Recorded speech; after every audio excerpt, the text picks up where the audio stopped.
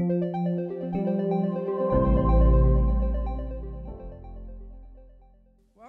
I'm so glad you guys are here tonight. So excited about talking about the wilderness. And first I'm going to pray. Father, I just want to thank you so much for just everything that you do in my life. I just pray that the words that come out of my mouth are only yours, and that people will be truly blessed from your word and your word only. I love you. Amen. Okay, how's everybody doing tonight? Good. How you doing? I'm okay. I can't see any of you. So, yeah. Really, they are. You can kind of go over to the right. Josh, can I? Do you mind? Yeah. I'm going to skedaddle on over here a little bit. Okay. There you go. I brought a chair because sometimes my knee likes to mess with me. All right. Wow, you guys all look good out there tonight. I can see you enough. All right, so wow, what a message, the wilderness. So that's what I'm going to talk about, okay? So first of all, I want to ask this question. What is the wilderness? Okay? So in the Bible, it means a desolate or an uncultivated place, right? Desolate is a state of emptiness. And uncultivated means not having been tilled, prepared, or planted. So the wilderness can seem like a place where we don't want to go, or a place that we don't belong. Kind of sounds like an empty place where we really don't belong, right? Well, I also read that the wilderness is portrayed as a state of chaos. Okay? However, the wilderness can be a really good place too, right? It's a place where God can separate us from all the influences of the world, right? As well as all the things and the people that we learn to depend on, so that we can learn to depend on Him only. But God is faithful. God will be faithful through every wilderness we're in. In 2 Thessalonians 3:3, it tells us, the Lord is faithful, and He will protect you from the evil one. And as I was looking through more scripture, it also says in 1 Corinthians 1:9, God is faithful, who has called you into fellowship with His Son, Jesus Christ our Lord. Amen. So if you were here a couple Thursdays ago when Rosemary talked, right, she was talking about Elijah was fleeing from Jezebel because Jezebel was trying to kill him. And he was running, and he was asking the Lord to kill him, right? He's like, just kill me. So then he went and he fell asleep under this broom tree. And then this angel touched him and told him, get up and eat. So think about it, okay? So he's in the wilderness, right? There's nothing and no one around at all. Then he looks over, and there's some cakes and some water, right? Do you remember the story? Well, that was God protecting him in the wilderness. So if you want to read 1 Kings chapter 19 for yourself, you can learn how God protects and provides. You know, so when we listen to God, we can learn to hear that still small voice from the Lord. So the wilderness can be a place where we go to it, or it can be a place where we're taken by the Lord. So here's another question, okay? So how do we get to the wilderness? What takes us there? So what about loneliness, bitterness, sadness, hopelessness? Here's a big one. Unforgiveness. All the nesses, right? All the nesses, right? So when I think about addiction, I think about drugs or the alcohol or the food or the porn as being the symptom. These are the things that we do or the actions that we take to cover up all these deeper issues that we have. The real roots comes from resentments, the control issues, low self-esteem, the fear and the anger that we've stuffed and we've hidden, mostly because of the guilt and shame that we are, because of our actions and our behaviors when we were loaded, right? Can anyone relate? Yeah? Amen.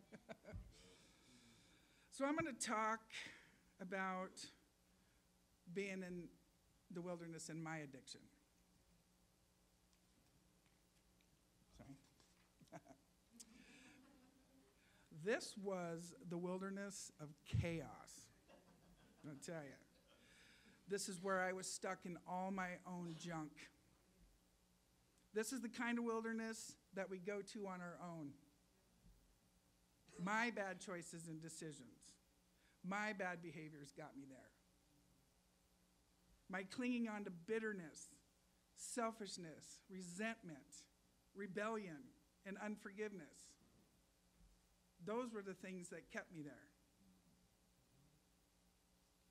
I walked in and out of the wilderness of addiction for 30 years. I would go there, I'd be stuck, then God would get a hold of me. I'd get all cleaned up for a while. Then my self-centeredness and all the othernesses would send me right back to that desolate wilderness. I literally did this for 30 years.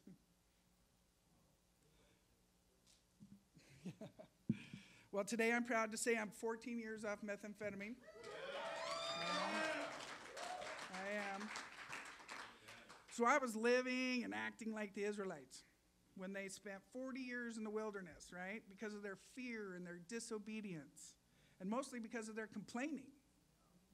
Their straight up unwillingness to trust God, right? Yeah. So God had just taken them through 10 plagues. God had just parted the Red Sea to save them from the Egyptians. God supplied them manna, food from heaven, for 40 years. Guess what? Their shoes never wore out. Not at all. Right? But their complaining and their grumbling kept them in their wilderness.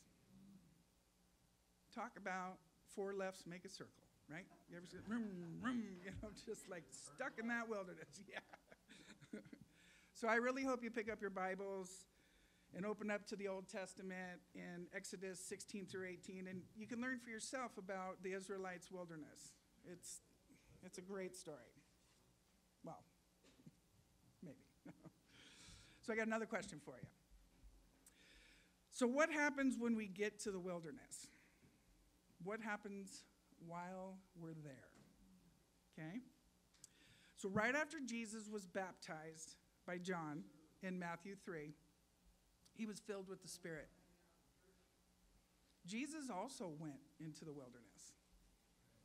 In Matthew 4:1, it says, "Then Jesus was led by the Spirit into the wilderness to be tempted by the devil." Sometimes we need to be led by the Spirit into the wilderness so God can get a hold of us. This is different from the one that we go to and we choose to stay stuck, right? The one where we can't hear anyone or anything. The one I just talked about.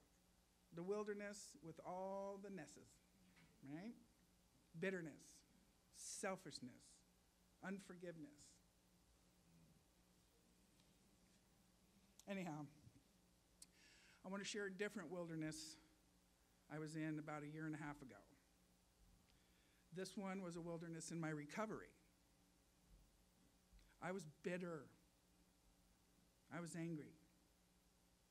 I was trying to control the situation with my mom and my brother's addiction that I had no control over.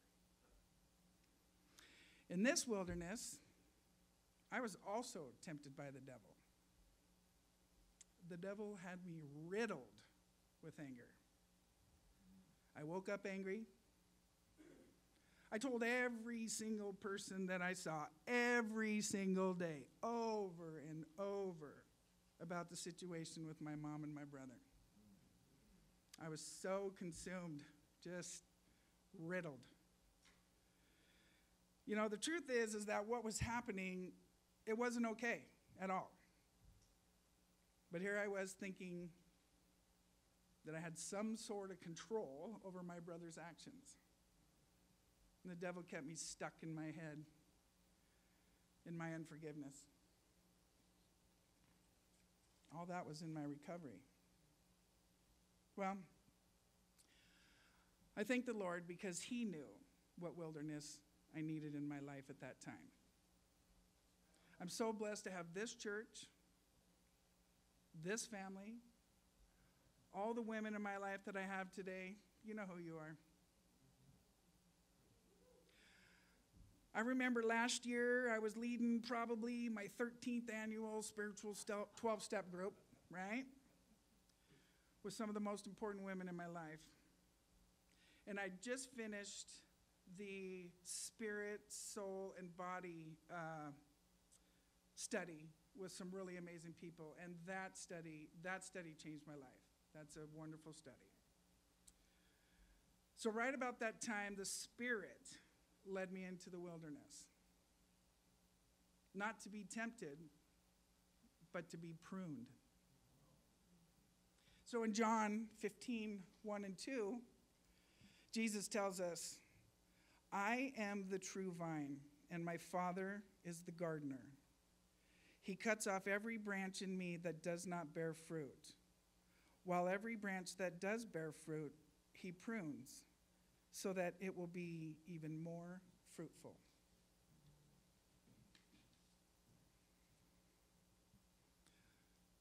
So the Holy Spirit really got a hold of me.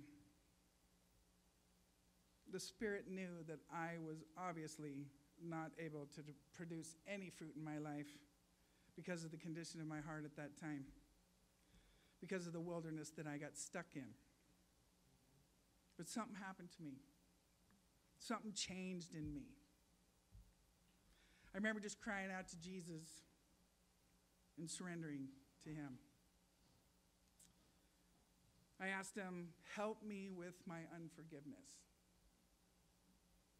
I believe it was that very moment.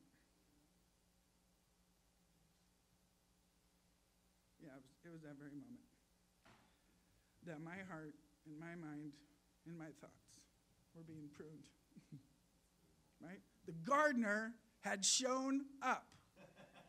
The gardener had shown up. Yeah, that's good. Right? I love it. So I love what Matthew said last week, if you guys were here last week, from John 14:26, that the Holy Spirit is our comforter. And how important it is to have a relationship with the Spirit. Matthew stated a quote that was so good last Thursday. It was good. He said,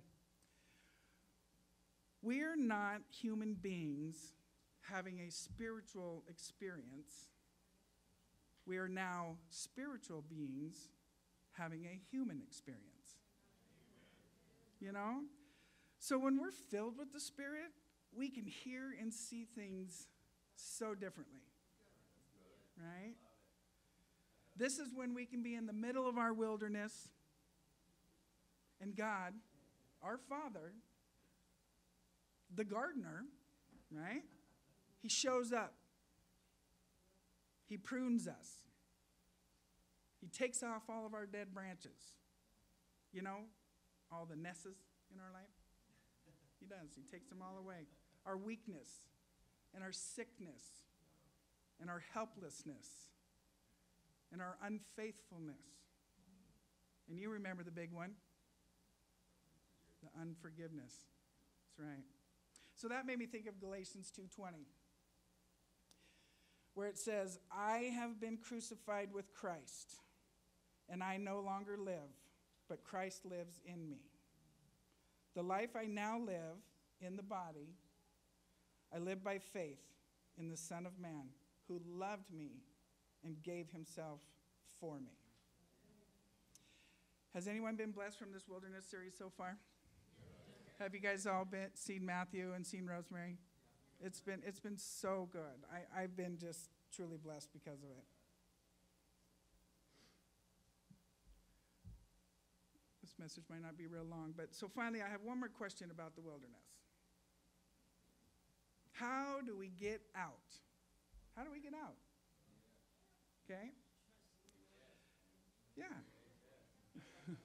Right. So whether you end up in a desolate, uncultivated wilderness that you've brought yourself into and you find yourself stuck in and all alone with no hope in sight, and you simply just don't know how to get out, call on Jesus. Or if you're led by the Spirit into a wilderness where you just need all your distractions removed, where you need things to be simple and quiet and a place to be still, call on Jesus. I have his phone number right here. Right here. See this? This is his phone number. This is it. Amen. So the last scripture here, Romans 10:13. What does it say? That's right. Everyone who calls on the name of the Lord will be saved. That's right. So this one is a little short and sweet, but I'm going to leave you with this. Our loving Father is always with us, right? He saves us. He prunes us. And he walks us through every wilderness we're in. He never leaves us or forsakes us. He is our personal gardener. That's it. Let's pray.